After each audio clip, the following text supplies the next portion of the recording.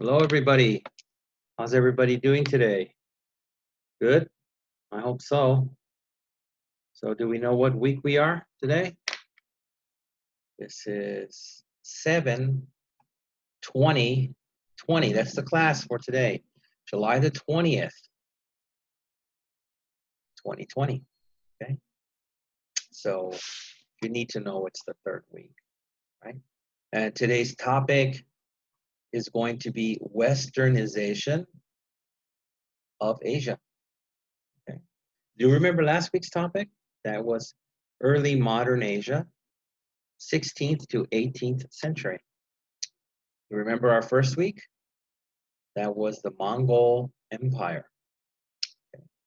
So today, again, repeating July 20th, 2020, this is Westernization of Asia. So other than that, I hope everybody's doing well and trying to stay cool. It's very hot this last week. So I know I'm hot. I'm not sure where everybody lives, but I live close to Hollywood and it's pretty hot. So yeah. So without further ado, as I usually say, let's get to the uh, reading material.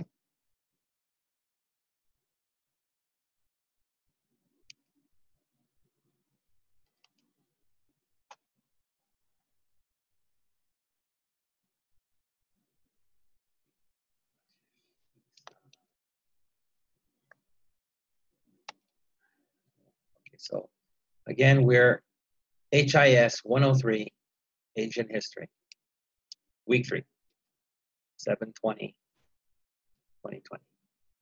Okay, so I'm going to minimize my face up in the corner to get it out of the way. And it looks like I won't be covering anything where you can't read or can't hear me pronounce it. So that's good. So as we start, the age of Westernization,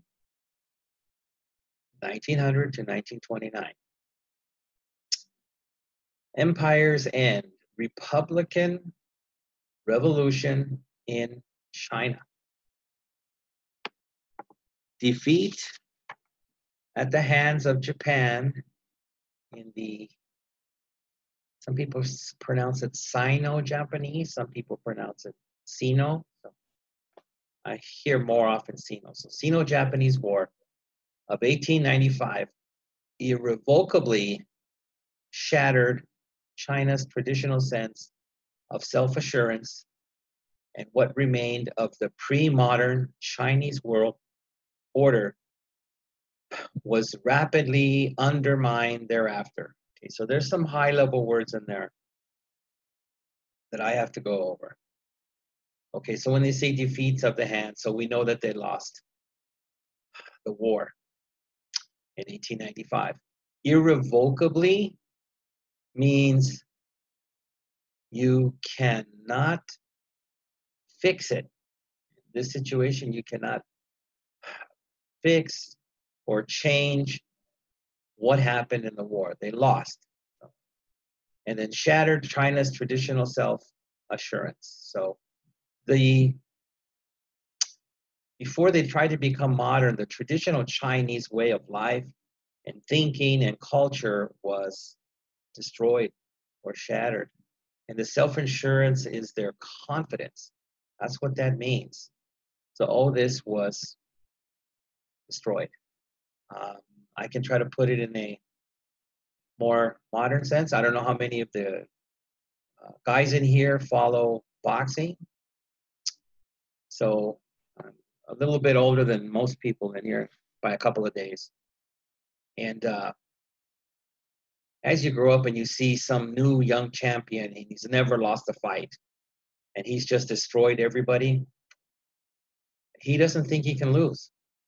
So the first time this fighter loses, their feeling of invincibility that they can never lose is shattered and gone forever because they realize they can be beaten.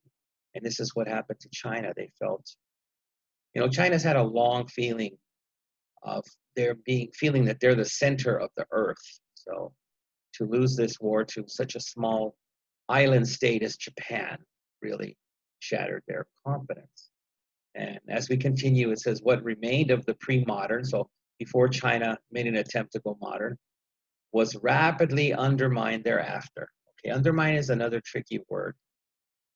Undermine is usually used for something that is planned against you. You might not even realize it that bad things are happening behind your back, right? We use this term in, like, let's say I share a business with Mr. Hong, right? And we're all confident with each other and we're 50-50. But he doesn't know I'm stealing behind his back and I'm going to try to take the money and open my own restaurant. So what I'm doing to him is I'm undermining him. So until he finds out, he does not realize that I am undermining him. And they're trying to put this, that China was so confident.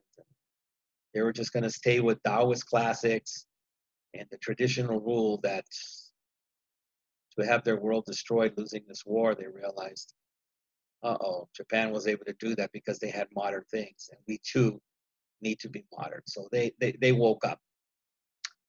In 1891 and 1897, the reformer Kang Yu-wei, 1858 to 1927, that's his lifespan, published two controversial and repeatedly banned books that argued that the existing texts of the Confucian, so here we go, Confucian classics had been distorted by forgeries dating from the 1st century, and that Confucius, far from being a conservative transmitter of ancient tradition, had actually been a reformer in his own day. So controversial means people are not sure about the truth here. And a lot of times people are getting angry. And then the books were banned, so nobody could read them. So usually in history, in any country, when you get controversial books, a lot of times they're banned at the beginning. Okay, and that they possibly had been distorted or changed by forgeries. That's when someone else, like if I'm Confucius and my books were forged, it means I didn't sign them. Someone else did. Maybe my enemy, my best friend, who knows? Okay, and since Confucius has always been put in the area of a conservative Chinese person and respecting conservative Chinese values, someone said, hey, he might have been a reformer in his own day. Okay. Despite this attempt to rejuvenate means to give you energy, almost to make you feel young again. So despite this attempt to rejuvenate the sage Confucius in the modernizing guise of a reformer, so role, disguise, such scholarship already betrayed a profound loss in tradition. So already, if you even think this as a Chinese person at the time, then you have lost a big amount of your faith in the traditional Chinese way of thinking. At the bottom, in 1898, one important official, while apparently arguing conservatively for maintaining Chinese learning for the fundamental principles, simultaneously also acknowledge, I guess I don't like myself on the top, so I'm so nervous I have to move myself on the bottom. Acknowledge that in a time of drastic formation or transformation, substantial modernizing reforms were appropriate. So transformation is when you go, and drastic means severe. So you go from one way to another, right? Some people can have a drastic transformational weight loss, right? That's one way to look at it. So after 1898, even this relatively modern approach tended to be abandoned in favor of more radical modernization. So that's why we're talking about drastic. Just a little is not enough. The people at the time wanted more, at least the people in power. The Japanese victory in 1895 had sounded an alarm. And following the Boxer disaster in 1900, they're talking about the Boxer Rebellion, where China fought against foreign powers that were slicing up China. And they call it Boxer because they lost a lot of Kung Fu men who mysteriously thought that their Kung Fu would protect them against bullets. And fortunately, they lost. Even in the Qing government recognized the need for rapid or quick reform. China had been exposed as vulnerable. Again, see, they didn't realize they were vulnerable until they were exposed. A once mighty empire, apparently reduced to being the sick man of Asia, and in need of some fairly dramatic measures to pull itself out of the past and adjust to modern world realities. Says C figure 8, don't worry about that. New, XIN, suddenly became a fashionable buzzword in 20th century China. So fashionable buzzword means a very, very popular word. Beginning with the Qing dynasty's new policies and new schools in the first decade, and reaching its climax with the new culture of the May 4th movement in the second decade of the century, but that's in the second decade, so we won't really discuss that at this time. Epitomized by the title of its most famous journal, New Youth. Again, but that's deeply in the time of Mao, not at this time. Okay. Right.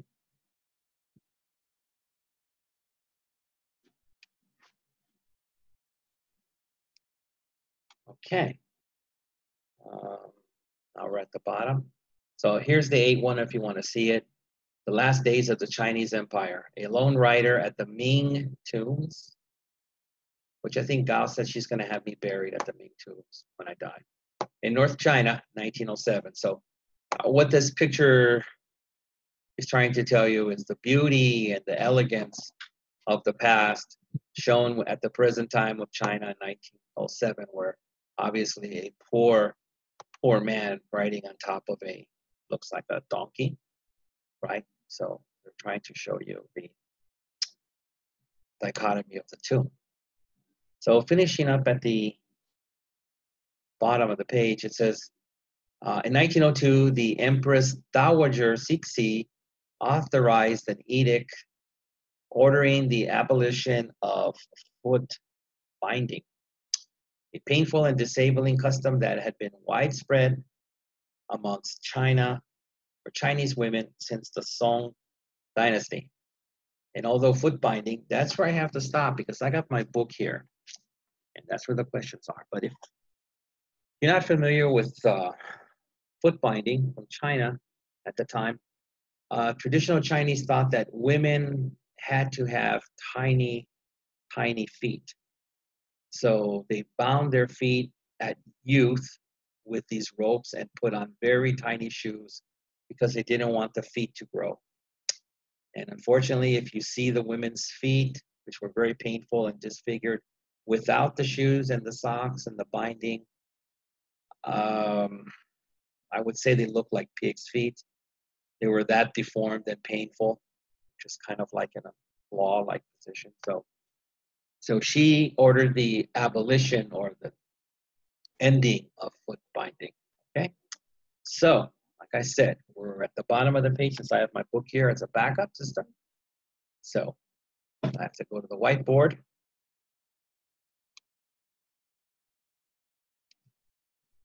Get the pencil for our first question.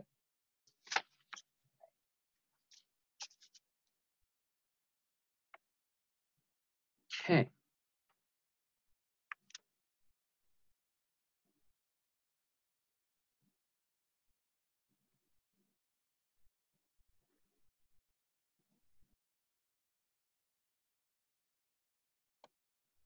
So simple, straightforward questions.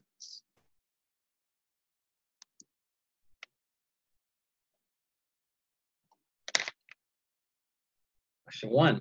What shattered China's confidence in 1895? Was it that they lost a soccer game with the United States? Would that be it? Was it that they stopped soy sauce production? What shattered China's confidence in 1895? Okay. So my next question for our first page.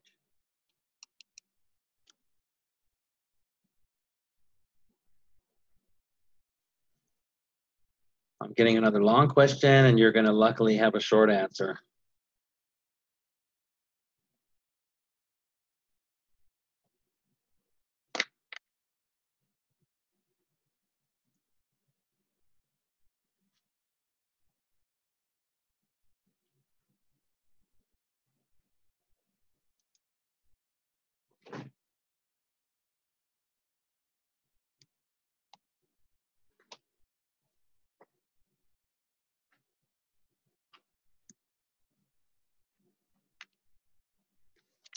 So 2, which incident also pushed China's Qing government to become modern?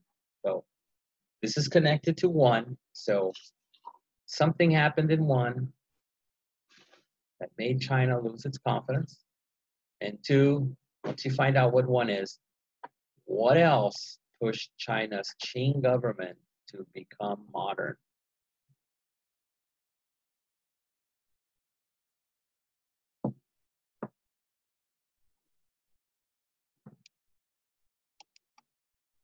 Okay, 3, this will be the last one for the first page.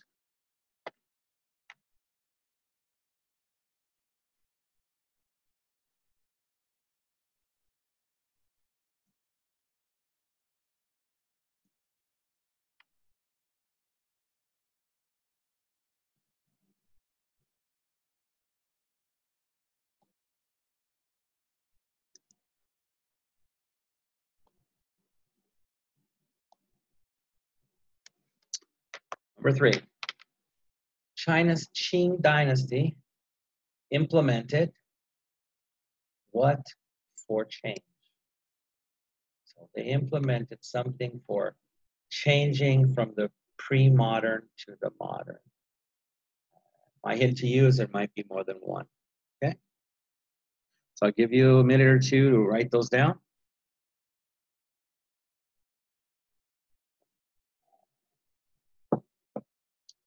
And let me mark off that we did this page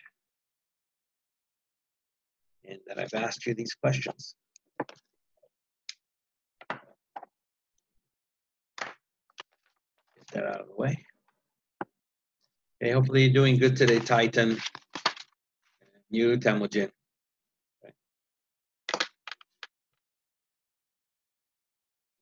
Okay, we're ready for this. I'll repeat as I go get the eraser. Okay, 1. What shattered China's confidence? Again, I think it's because they lost a soccer game to the United States. We're usually the worst in the world, so it's tough to lose to the US. 2, which incident also pushed China's Qing government to become modern? Again, I think it was loss of soy sauce production. 2's gone. 3, China's Qing dynasty implemented what for change? I would guess they started importing Panda Expresses around the world. That's how they did that. Okay, so that's done. Okay, now I'm gonna go back to the screen, to the lecture. So this was our last page here with the imposing looking fellow right here. Okay, so proceed.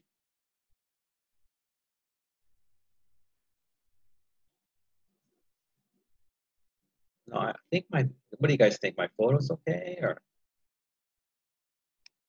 Okay, I guess not. I guess I shouldn't show myself. Wait a minute. Did I press this thing too hard? Let's see. Okay, here's this. Okay. Oh, okay. So I stopped where I see this. Okay. So the abolition or the forbidding of the traditional examination system in 1905 was immediately effective and dealt a fatal or death blow to the old examination selected Mandarin site.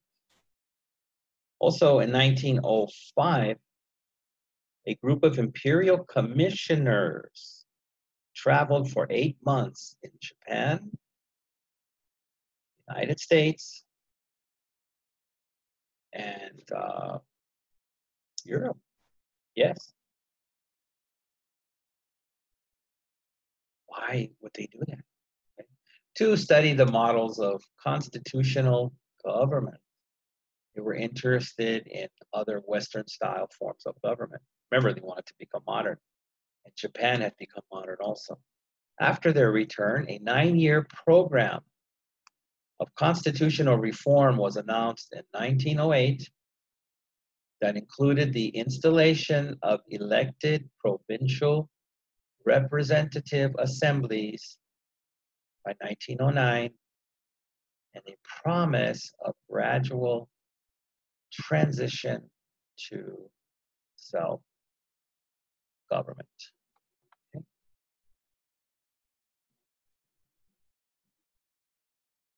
Yet, even these dramatic reforms were no longer enough. Remember, we had discovered earlier they wanted rapid transformation. The new schools were often simply converted temples or former Confucian academies that remained far from universally accessible and that were not necessarily really very different from their pre-modern predecessors, the predecessors of whom came before. The electorate for the 1909 provincial elections was no more than half of 1% of the population. So that means it was all done for the high-level people in government, not the true population. The Meiji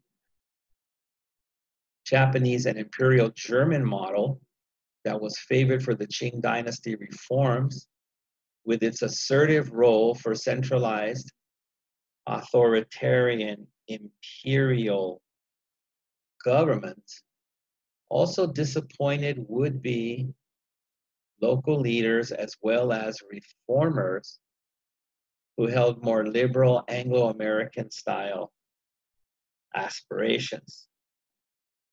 In addition, breaking with long-standing Qing dynasty precedent, or what came before, princes from the imperial family began to play a more active role in government. And that brings me at the bottom of this page. Actually, the picture goes on this page, so that's why it's only half. So, go back to the whiteboard.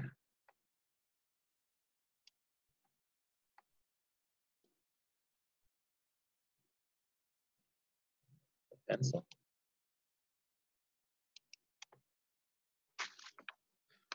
Let me ask these questions. This will be question 4. Again, long question for me, short answer for you.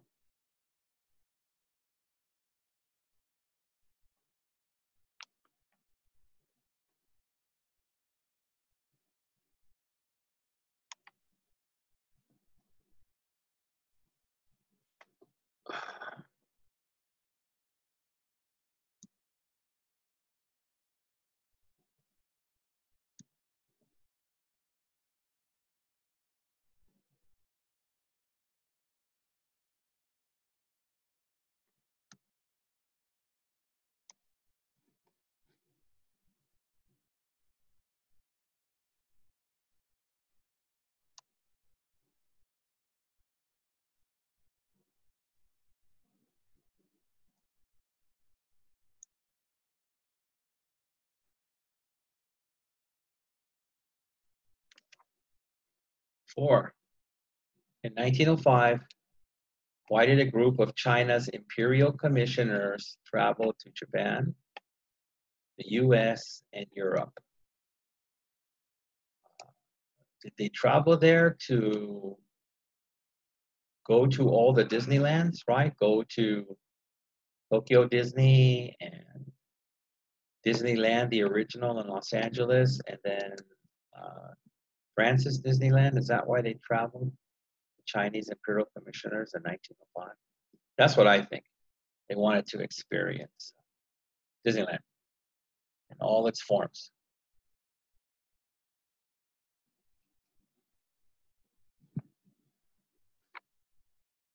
Next question. Since it is a half a page, you only get 2 questions. Are you happy? Taking it easy on you.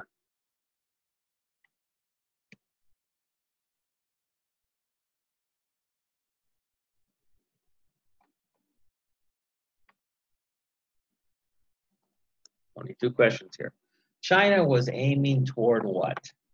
So I might have someone like Tim who just said, aiming? Are they doing archery? It just means moving toward, going toward, right? That's what it means. So I'll give you a few to answer those, and let me do my markings here.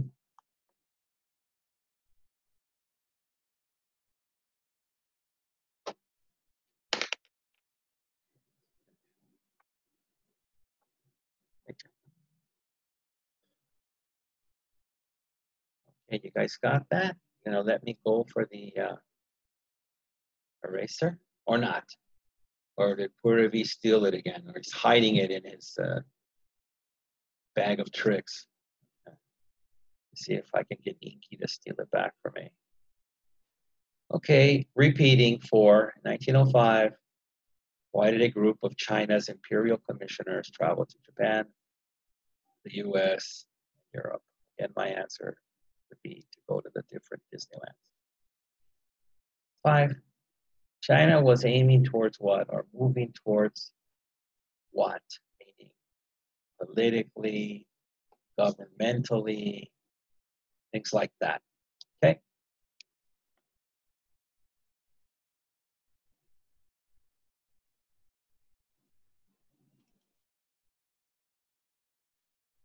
Okay. So I've marked the pages. I've got to turn my page. Let me see here. Did I already jump? Did this push me to the next one? I'll have to look.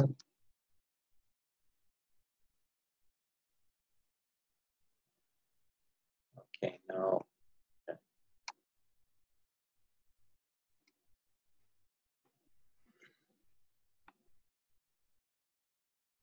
Right. So I read on down to more active or Meiji, longstanding Qing precedent. Yes. Okay, only 1% of China's population. They held 8 of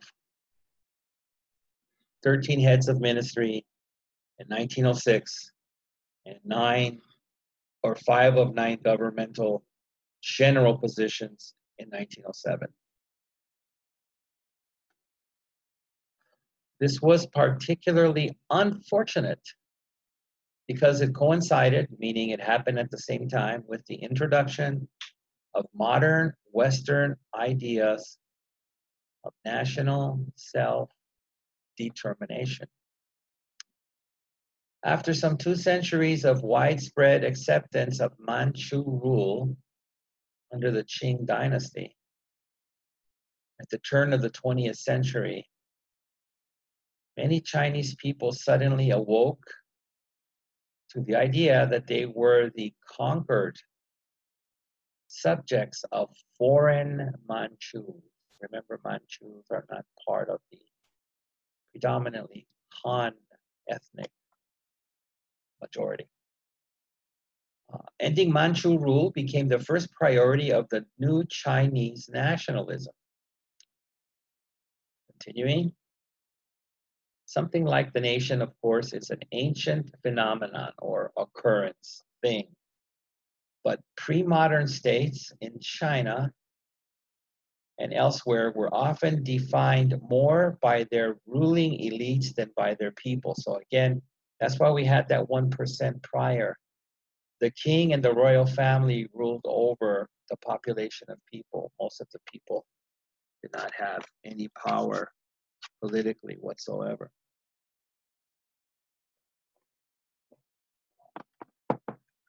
It has been argued that the true modern nationalism had its origins in 16th century England, when the first people began to be conceived as the ultimate source of legitimate sovereignty. Sovereignty is, every country has a sovereignty, which means you cannot come in illegally, you cannot invade it, you cannot make that country's money. All these things belong to the country of origin. So that's what sovereignty is. So as the spread of print technology, see printing, promoted increasingly standardized national languages, High German, Parisian French, for example, gaining prestige or fame over local dialects as national standards, a new sense of participation in a shared national community began to take shape, okay, among the, now I'll stop there. I'll try to give you a similar example. If you watch, hopefully you do, I know a lot of my students, like a lot of my Korean students come and they watch Korean television shows. And, Mexicans do the same thing, right? Not sure about my Mongolians because I have not seen a Mongolian channel, but Channel 18 does broadcast for Filipinos. And I think Japanese too at a certain time. I've seen some Japanese shows on the weekend. Anyway, what I'm trying to say is here, for example, here, if you watch the American news here, 9 times out of 10, whatever it is, 2, 4, 5, 7, 9, or 11, people sound like Californians, right? People sound like Californians. And that's what they're talking about here with the standardized national languages, right? So I'm guessing that if you watch news in China, let's say, probably your major news affiliation people, stations, they want people that sound like they're from Beijing. They don't want people that sound like they're from some country village, right? And the same here. You're not going to see probably some guy, well, I'm from a small town of Kentucky and I came from the mountains of Appalachia. You're not going to hear that, right? You're going to hear people that sound like big city people, right? Intelligent. That's what they're trying to say or foster, even though that might not be the case. Okay, so that's the modern example. Okay, so reading public. Okay.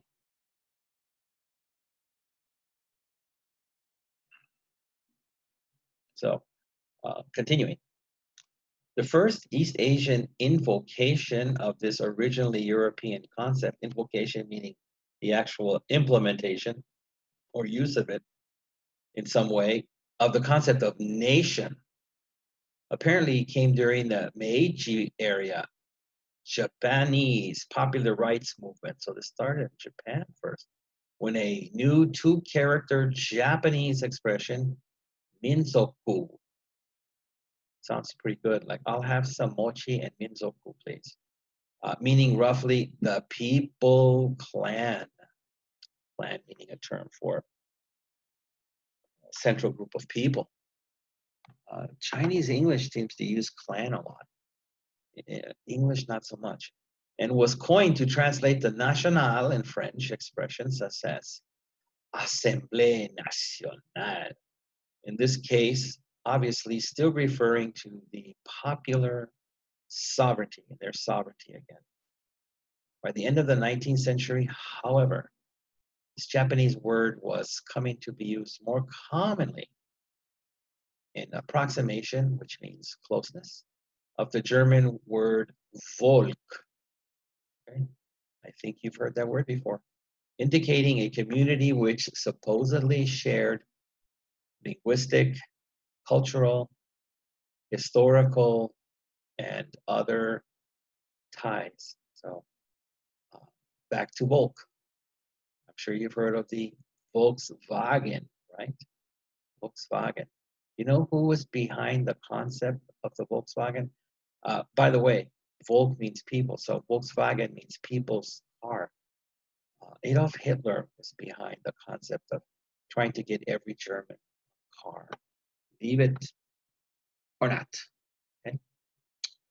So going after the 7 number there, nations in that sense are peoples possessing or having allegedly distinctive characteristics and ideally independently self-governing, so they govern themselves, came to be widely viewed as the natural divisions of humanity in the 19th century Europe.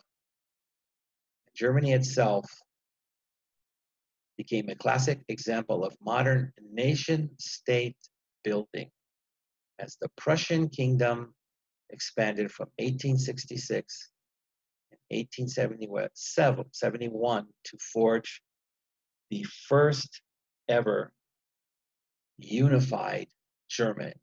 A lot of places like Italy and what have you, they were a collection of different states and were not all together and claimed as a country. But in modernization, these things happened and took care of that situation. Okay. So heading towards the bottom of the page, like many other modern Japanese translations of European terms, this new word for nation soon made its way to China, where the same 2-character combination, pronounced Minzu. If I had my Chinese students here, I'd ask them if that's correct. Right? Hopefully, Gao wouldn't be here telling me, "Oh no, teacher, Minzu means flat tire in Chinese." Could be imported and easily understood directly in written form.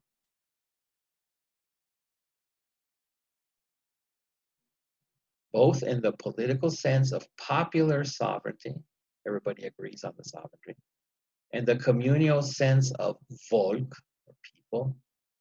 This new idea of nationalism demanded an end in China to hereditary rule by non-Chinese Manchu emperors. So this was a slick technique to say, as this progressed, eventually the Chinese Manchu, who were not Han, would be out. And they had based their kingdom on hereditary rule, which means my father dies, I become the ruler. I die, my son becomes the ruler. Okay? So they want to get rid of that, the new style of government. Because such nationalism was originally a Western idea, in China as elsewhere, the earliest nationalists tended to emerge or come out from the ranks of persons who were deeply exposed to modern Western thought. So again, if you have a very traditional way of thinking or country style, like my Koreans say shigol, you're not going to have these modern kinds of ideas floating around in your head. But if you had traveled some to the West and seen other governments, then these things can make an impression on you. Again, with a modern example, I've had many Korean men through the years say, "Oh, I married my lovely wife in Korea, and she was a great traditional Korean wife. And then we moved to LA, and after living here so many years, she changed so much and became a Western style woman who wanted Prada, Gucci, and who knows what else." So unless you're influenced and have been in these areas, it's hard to think other than the traditional. In China's case, appropriately, the first great nationalist revolutionary was who was it? I think it's the guy in the picture to the right. Was also one of the most thoroughly westernized major figures. So pay attention to that westernized. We will find out why, what his background is shortly. In all of Chinese history, Dr. Sun Yat-sen. And if you go to the traditional Chinatown in Los Angeles, not what my new young mainland Chinese people call Chinatown, which they call Alhambra, Monterey Park, El Monte. That's not what I'm talking about. The original Chinatown that was built by Cantonese people, the original wave of Chinese that came here. There is a statue of Sun Yat-sen there at the beginning or the entrance of Chinatown. So you should go see that. And he lived from 1866 to 1925. So,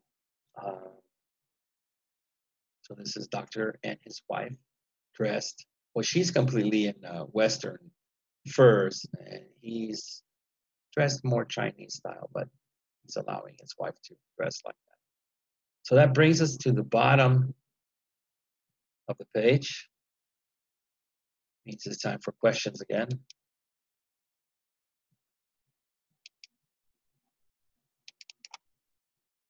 Get that pencil.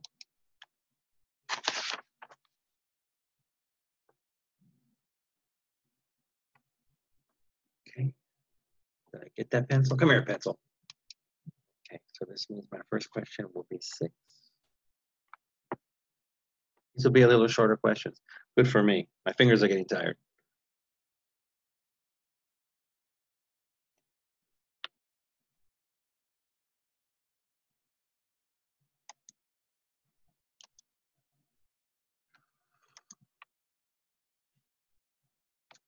Let me make sure I get my spelling okay.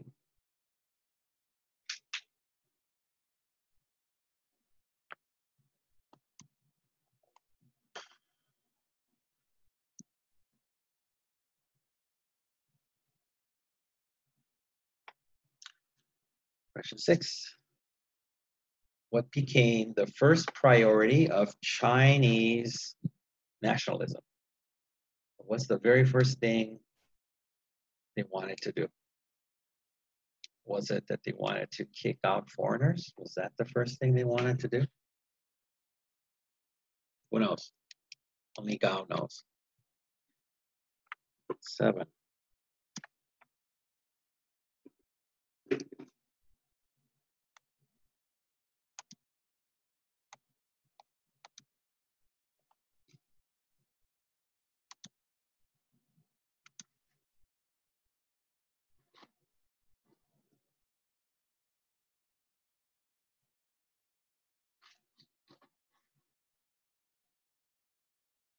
Close.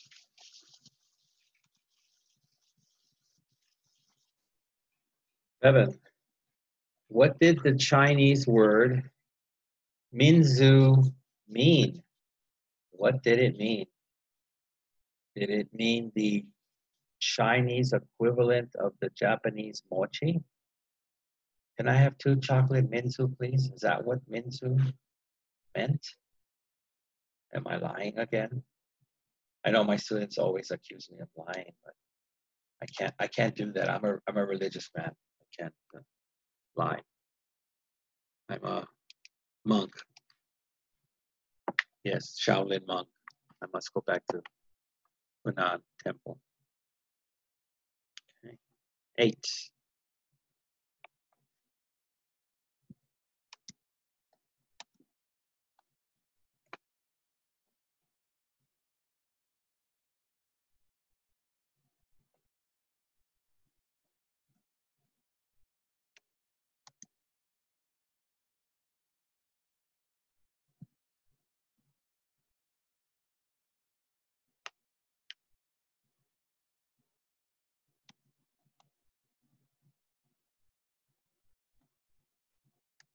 Okay, I think I gave this away earlier, but who was China's first great nationalist revolutionary? Was it Mao Zedong, Gao Xingpeng, Or maybe Puyi, who was China's first great nationalist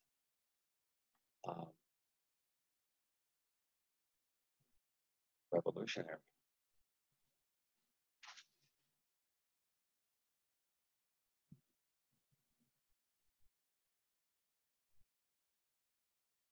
And I think that's my last question for this page. So I'll give you a minute to do that. Let me do my markings.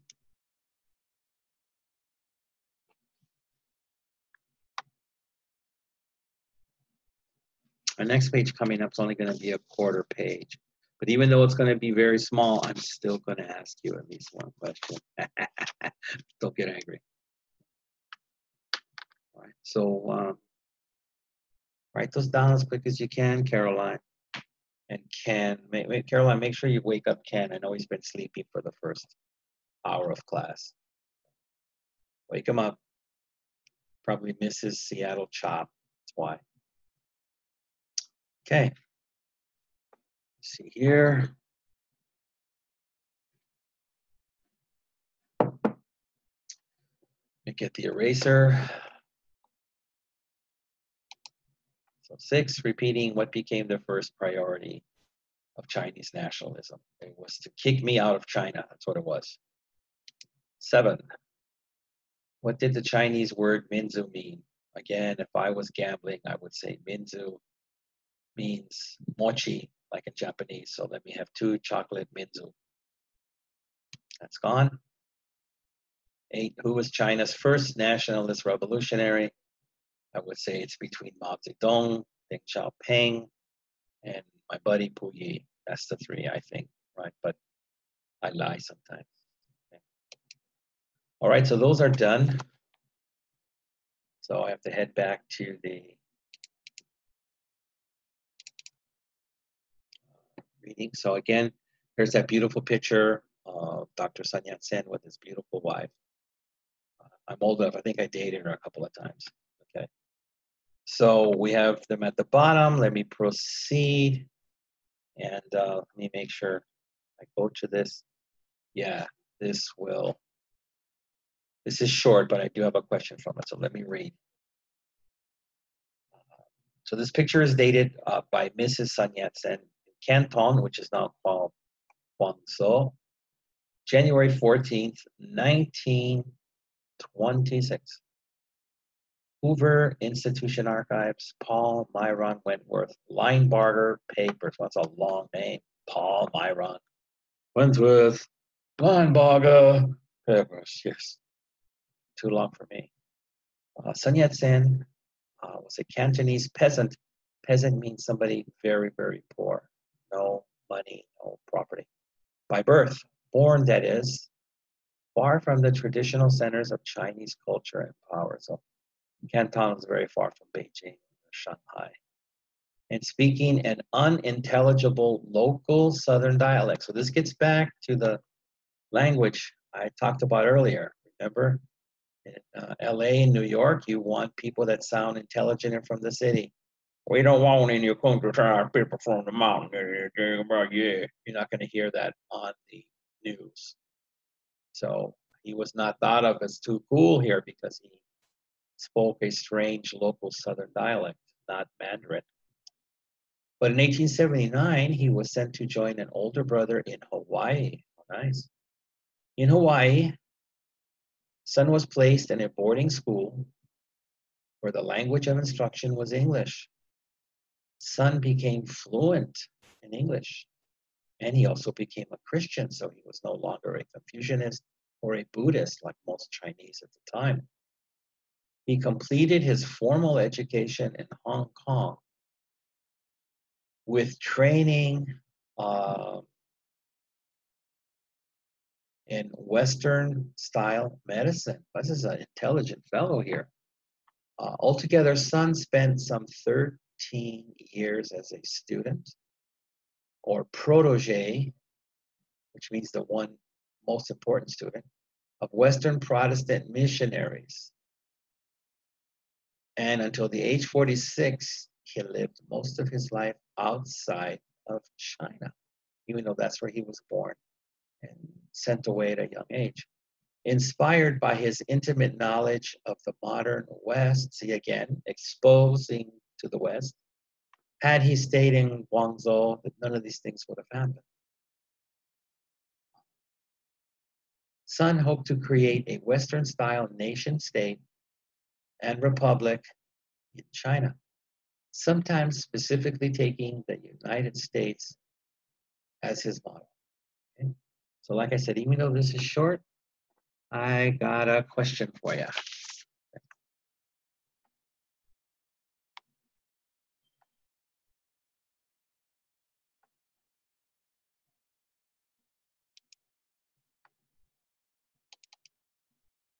So back for that pencil. One question. Hopefully it's not, you want a hard question or an easy question? I think Temujin said very hard, something like physics combined with astronomy. I'm teaching an Asian history class, sorry.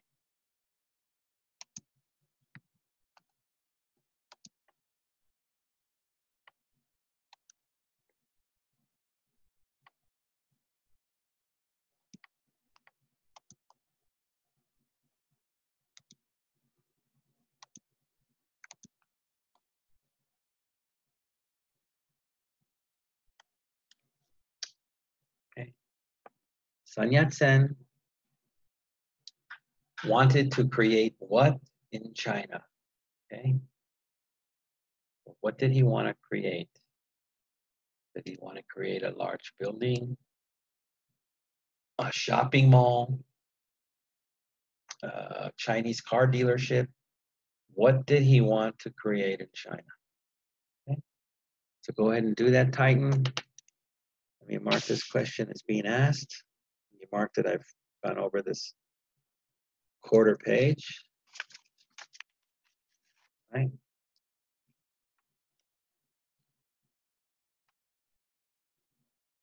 Right. So again, Sun Yat-sen wanted to create what in China? A Chinese Disneyland? Shanghai has a Chinese Disneyland. And Shanghai has now the largest Starbucks in the world. So maybe that's what he wanted to do. We shall see. Oh, where's that eraser? Okay. That is gone.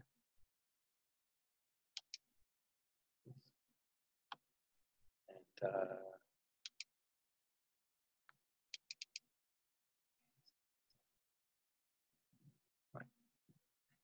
okay. So let me make sure, Rex, we have to jump for Li Xuan. She probably has the book. She always buys the book. She has sleepless nights if she doesn't have the book. So Li Xuan, we're jumping from 233, just to let you know, to 244. Okay. And we're at the part where it says Korea under Japanese rule, 1905 to 1945. Okay. So that's only for Li Xuan, because she's usually the only student that demands the book. So this is where we stop. I have to proceed. Okay, so like I said, here it is, but you don't see the page number. I just supplied it to her. We ready? We ready, Freddy? Here. Korea under Japanese rule, 1905 to 1945.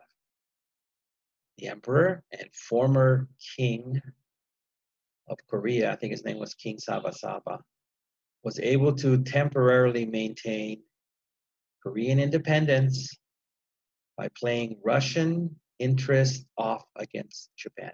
So what that means there is Japan, he knew Japan, the emperor at the time, wanted to invade and take over Korea. But he used the help of Russia's interest, since Russia was quite large and Japan did not really want to fight Russia against them. But room for any further maneuver evaporated. So evaporate is like saying disappear. If you put water on a hot sidewalk, it will disappear, it will evaporate.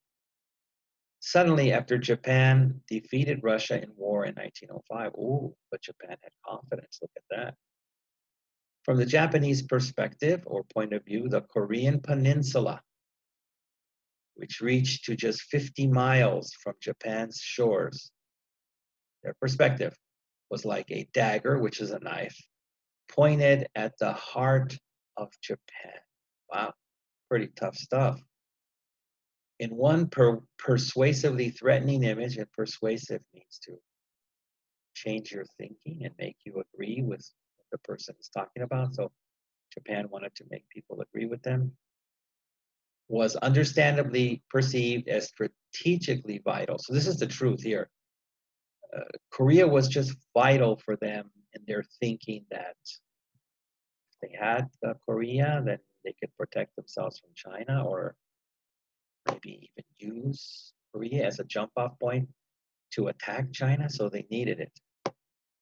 The Chinese had been expelled or kicked out from Korea after the Sino-Japanese War in 1895.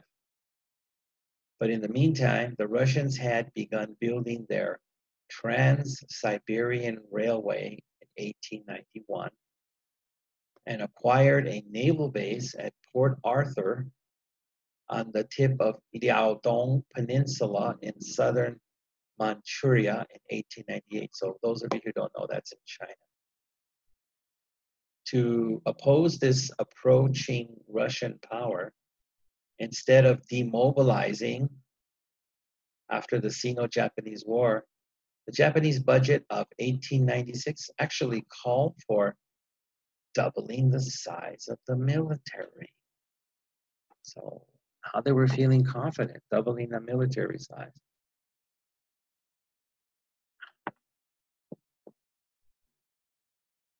Russia's primary interest lay in Manchuria, while Japan's interest lay in Korea. But neither power was willing to renounce or give up its wider or larger ambitions in order to reach an accommodation. So they really weren't looking to accommodate each other. They're just playing a game until they can do their attacking. In part, to counter the Russian threat, Japan signed a formal alliance in 1902 with Russia's foremost global imperial rival. Who could that be? Let me turn the page and find out. Wow. Who could that be? Britain. Britain, right? Under the terms of the Anglo-Japanese Treaty, both countries pledged to aid each other if it became involved in a war with more than one adversary. Right. Let me see, this book's a little tricky. Okay, yeah. This gave the Japanese a freer hand to confront Russia and Korea. Right, that's where they wanted anyway. Negotiations with Russia broke off February 6, 1904, and war was declared 4 days later. The second war. But Japan had doubled their military and won a prior war, so they felt confident. I don't know. Active hostilities began a day, which means actual fighting, before the formal declaration of war, with a surprise Japanese night attack on the naval base at Port Arthur, in which 2 Russian battleships and a cruiser were struck by torpedoes. So that brings me to the bottom for Lichuan of 244, which means I have to ask some questions.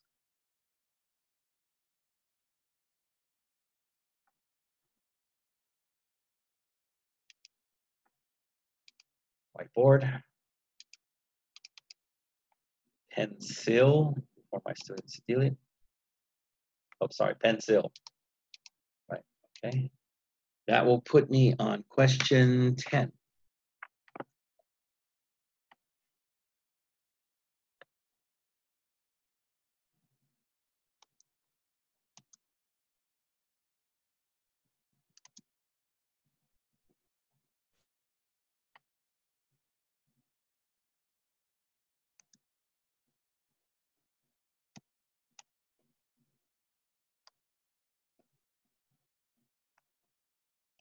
Question 10.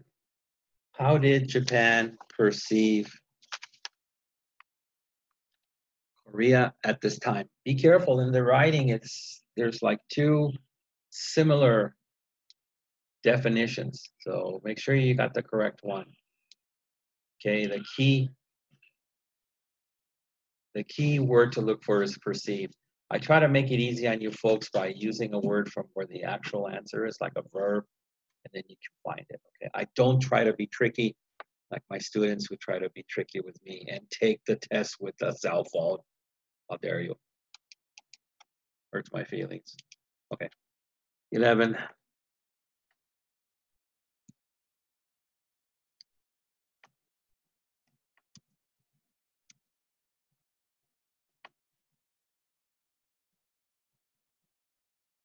sure I write this correctly. Where was Russia's interest? Was it in Alaska? Now, my students are going to laugh. Teacher, you're trying to trick us. Did you know that United States had to buy Alaska from Russia? Did you know that? But maybe I'm not lying here. Maybe I'm not tricking you. Okay. Believe it or not, on this short page, I only have 2 questions. I wanted to write more. I must be getting weak. I must make you guys learn hard and suffer. So write these 2 down, and I'll make my markings here to mark off for Lichuan the way and Wani maybe. 244 is done, and the appropriate questions are done.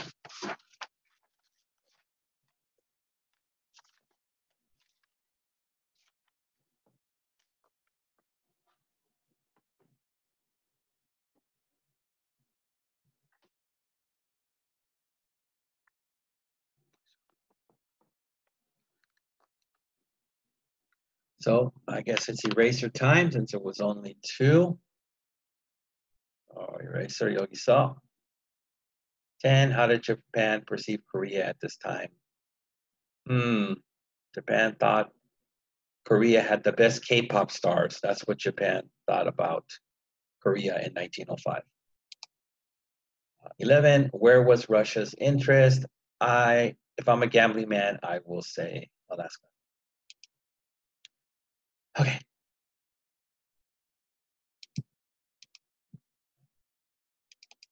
Now we're back to the delicious reading. This is in which Russian battleships are struck by 2 torpedoes. And then,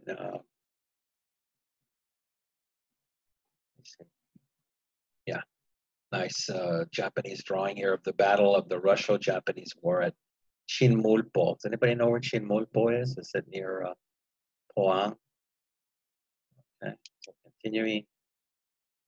The Sismondi Institute, that's a credit to the picture. Okay. Now we're on to the next page. If Wani can guess what it is. Russia was a major world power with vastly superior potential resources than newly industrializing Little Japan. So we know newly industrializing. China wanted to catch up to them. And although Japanese scored some early victories on the battlefield, none were decisive. So that means small victories, nothing large enough to really worry the Russian side. The cost of war to Japan was staggering. Staggering means so very high. It may be the cost of lives and money. You can't even understand the value. So, and again, here we're going with the 2 points I just made. Both in the number of lives lost, 81,455 Japanese dead soldiers, and in the skyrocketing, which means ever increasing, fast like a skyrocket, debt necessary to fund it. So yes, as you're going to war and getting a lot of soldiers and buying ships and ammunition. It costs a lot of money. So the debt just rises. Russia, on the other hand, was large enough to suffer heavy losses and continue fighting.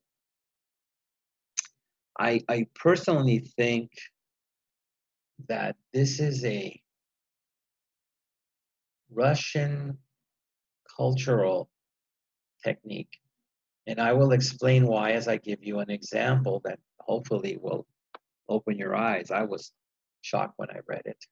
So again, what it's saying here, uh, Russia was large enough that they were able to suffer heavy losses, which means lose a lot of soldiers, a lot, and continue fighting. So I've read accounts of when Nazi Germany invaded Russia,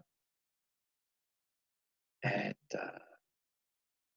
let's say at the beginning of the war, Nazi Germany had the most modern and most powerful machine guns, rifles, ammunition, you name it.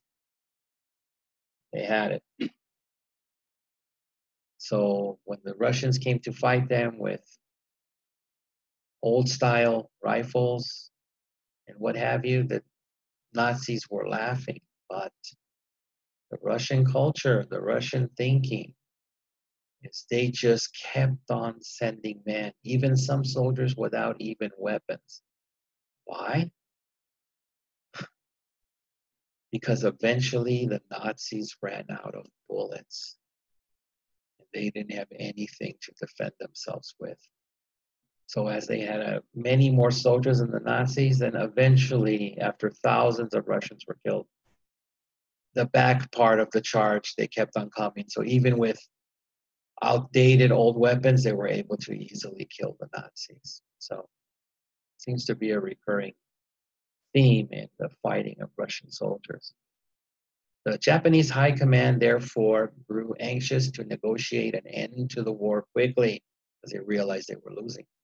And an opportunity to seek peace on favorable terms came after a smashing, which means very good, Japanese naval victory at Tsushima on May 27, 1905.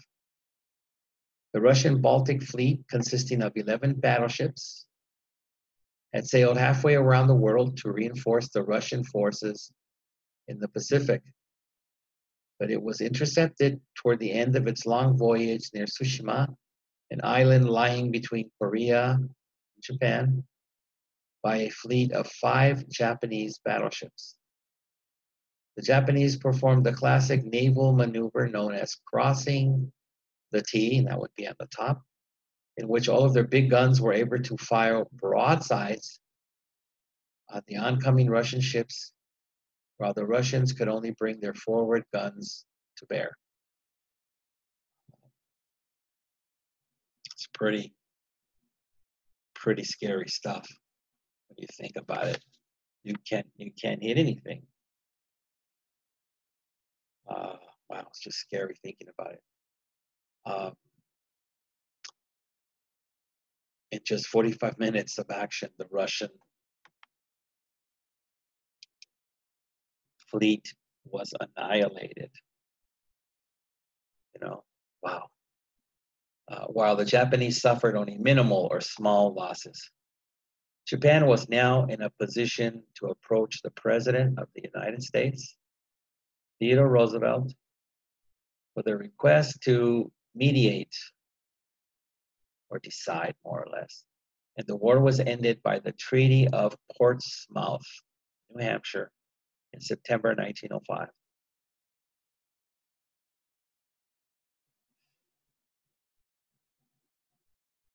As a result of the war, Russia ceded or gave its concessions in southern Manchuria to China. So they gave Japan the power of Manchuria and renounced or gave up their interest in Korea. But the Russian bargaining position was still strong enough that Russia could not be compelled or forced to pay war reparations to Japan. And what war reparations are, for example, the United States defeated Japan in World War II. And even though they were the winners or the victors, they decided to give a lot of money to repair what had become destroyed in Japan. And that was a big help in helping Japan turn around its economy. Some countries do not get war reparations, and it takes them a long time to come back to where they once were. Yeah. And then it says, although Japan had won the war, therefore many Japanese people felt. And that brings me to the bottom of 245. Pay attention, Yishuan. Okay. So it's time for more questions.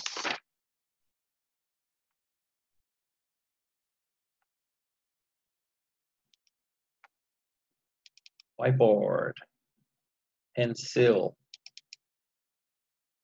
This will bring me to question 12.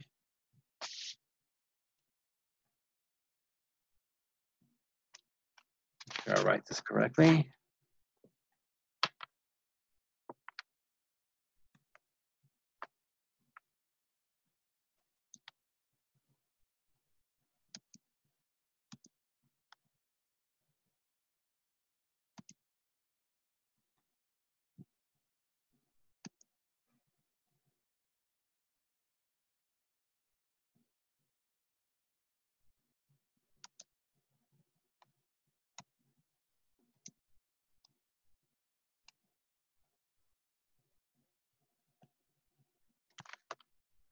How many soldiers did Japan lose in their last war with Russia?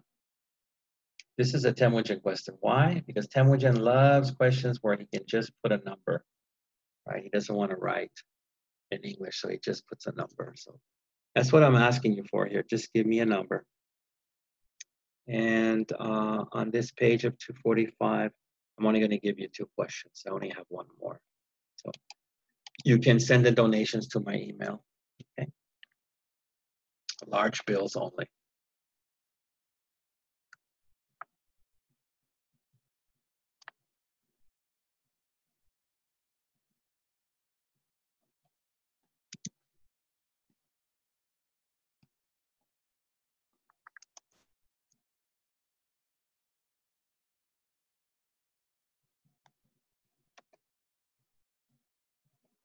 Oops, let me get the spelling correct.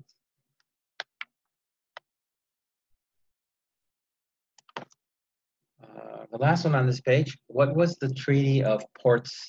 It has nothing to do with the mouth. It has nothing to do with port wine.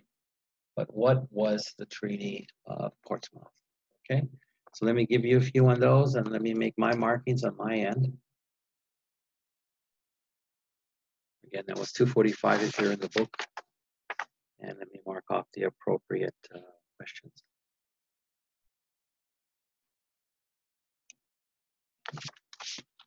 So believe it or not, this will lead us into our last page for this week, 246, unless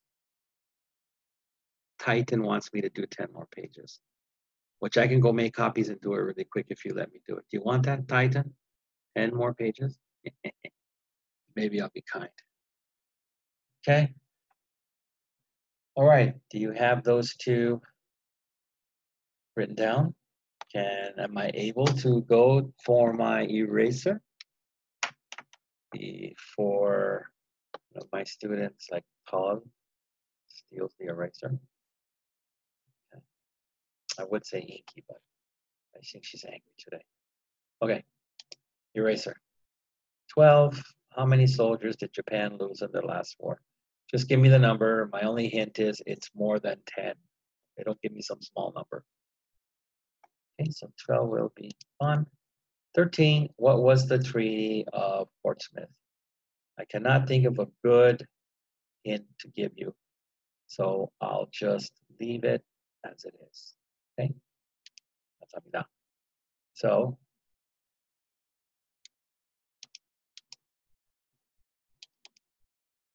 okay, this should be, once I match this up, we shall be on the last part. At least I think so. Right. All right. So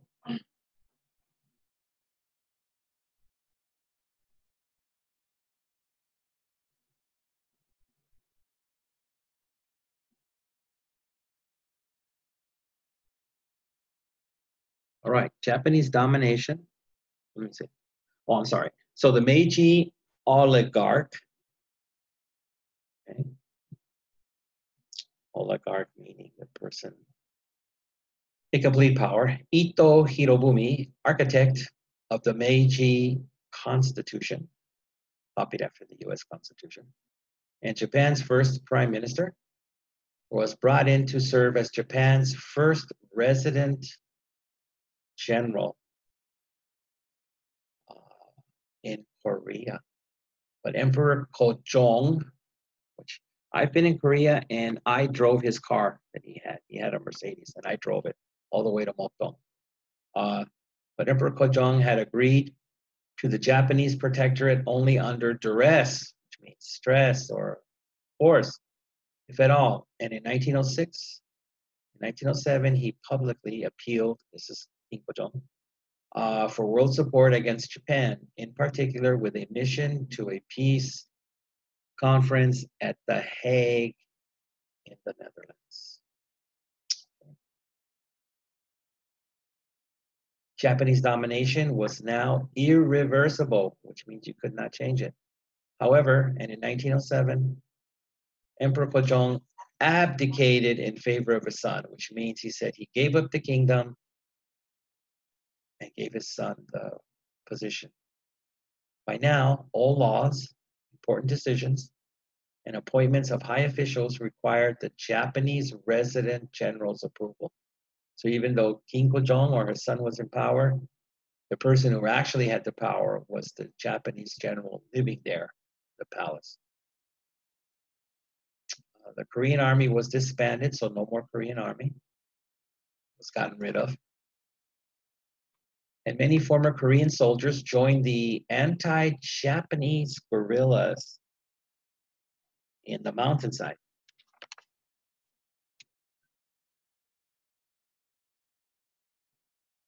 And in 1907, I'm sorry, there was 2,000, this might be a question for you, 819 armed clashes, which means fights where people died and were killed, arms, guns, with Korean guerrillas. And in 1907, in a coordinated attack on the headquarters of Japanese Residency General, they wanted to kill that guy. One particularly large guerrilla force penetrated to within 8 miles of Seoul. Wow. The modern Japanese army was too powerful, though, for disorganized guerrillas to overcome. However, and the overall Japanese presence in Korea was meanwhile expanding rapidly, multiplying tenfold between 1900 and 1910. In the southern port city of Busan, half the population became Japanese. Can you imagine that today? Half the population of Busan being Japanese. And much of the town was Japanese built. In the years after the establishment of the protectorate, again, Korea being a protectorate of Japan, the Japanese Residency General financed its program for the creation of modern banking facilities and roads in Korea through Japanese loans to the Korean government. This put the Koreans heavily in debt to Japan. Partly on the pretext of these unpaid debts and the assassination of Ito Hirobumi by a Korean nationalist in 1909, Japan openly annexed Korea as a formal colony in 1910. So before protectorate is kind of saying, no, Korea can govern itself.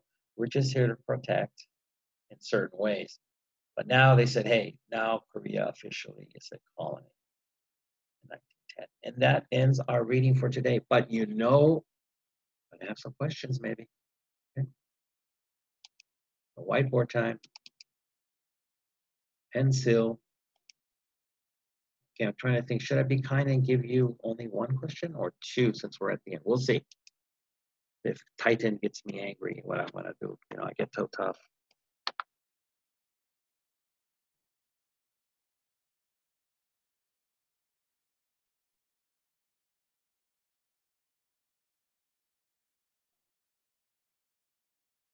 Okay, let me make sure I write this correctly.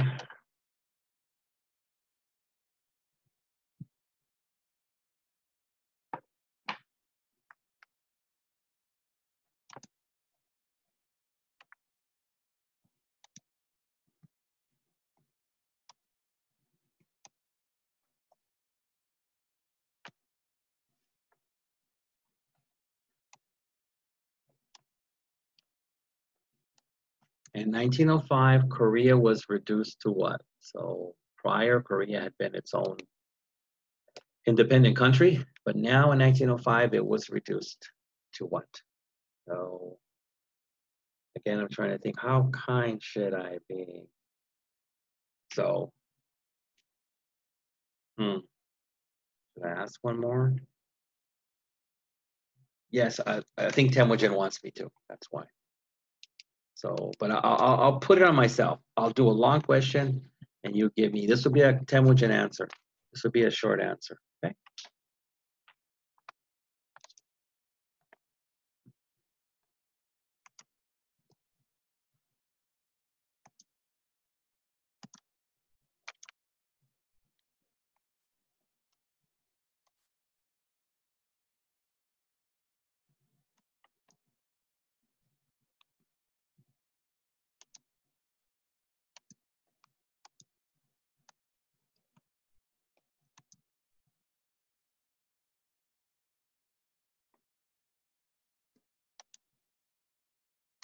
So you see, we all know why this is a Temujin question. It's a number question. So here we go. My fingers just fell off writing this long question. The Korean people did not like this. This is connected 15 to 14. In 1905, Korea was reduced to what? So once you get the answer there, you find out, now you can say, Korean people did not like this situation and skirmished with the Japanese army. How many times did they skirmish? Again, that is number answer. Okay.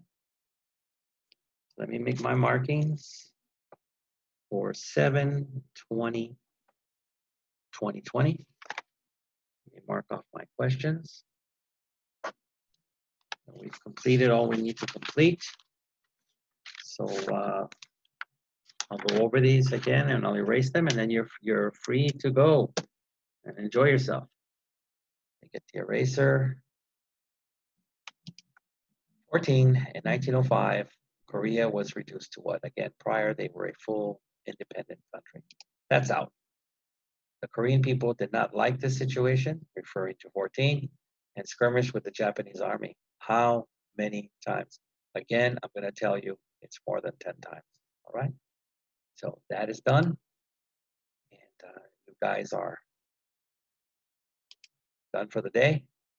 And I shall, unless you want to see my face one more time, you probably don't need to. I shall see you next week. Okay? So everybody take care, and I'll see you soon. Bye-bye.